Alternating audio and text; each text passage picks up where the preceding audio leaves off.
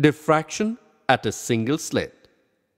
Let us imagine a plane wave front incident on a narrow slit AB figure 10.20. All the waves shall arrive at the slit in the same phase. Let the wave proceed towards O. Since all of these will arrive at O in the same phase, therefore a shape image of high intensity will be produced at O. According to the laws of ray optics or geometrical optics, we should have a point image at O, the focus of the lens L. But according to the wave theory, every point in AB will be a center of secondary wavelets. Let us discuss their net effect on the screen.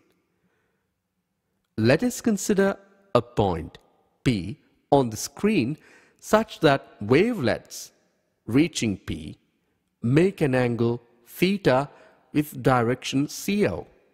The wavelets start from different parts of the slit in the same phase, but they shall not arrive at P in the same phase because they will cover unequal distance in reaching P.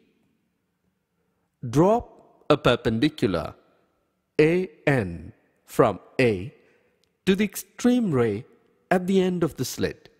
Now suppose the path difference BN between the wavelets from A and B is lambda. Beyond the points A and N, the secondary wavelets cover equal distances. So the only effect will be due to this path difference lambda between the extreme rays. Let the slit AB be imagined to be divided into a large number of strips, say 20.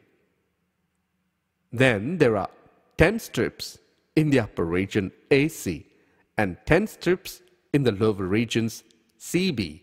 C is the midpoint of AB. Path difference between wavelets from A and C equals to lambda by 2. The wavelets from A and C will arrive at P with a phase difference of pi and thus cancel each other's effect there. Similarly, the strip 1 and the strip 11 will have the path difference of lambda by 2 and the effect at P due to these will be 0. Likewise, strip 2 and strip 12.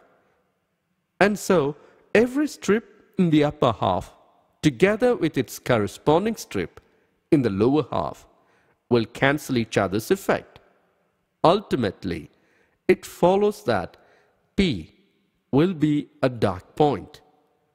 This will happen if Bn is equal to lambda. If the width of the slit ID D, we have lambda by D equals to sine theta.